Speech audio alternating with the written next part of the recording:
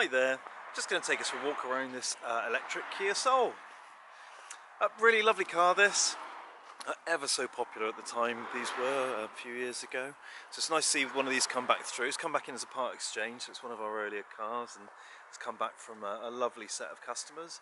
But yeah, the Kia Soul, really lovely car, really nice drive, nice and comfy, very well spec'd and full of personality. This particular one's got 31,000 miles on the clock. It's going out with a fresh service and a fresh MOT, so it's not going to need either of those things until probably the very end of March 2025.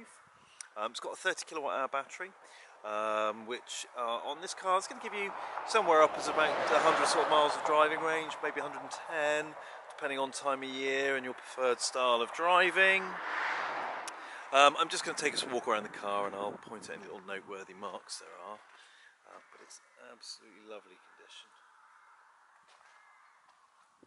Looks really nice in this sort of kind of deep sort of coppery grey, metallic grey.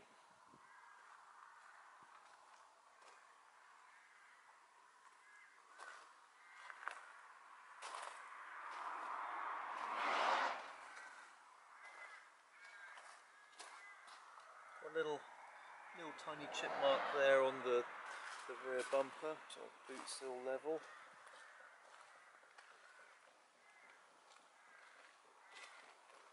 All the bodywork's looking excellent though.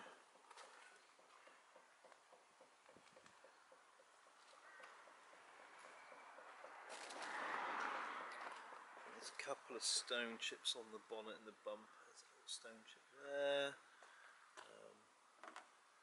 No, it's not. It's just a mark, but actually not much really. But yeah, overall, I mean, an incredibly nice condition car.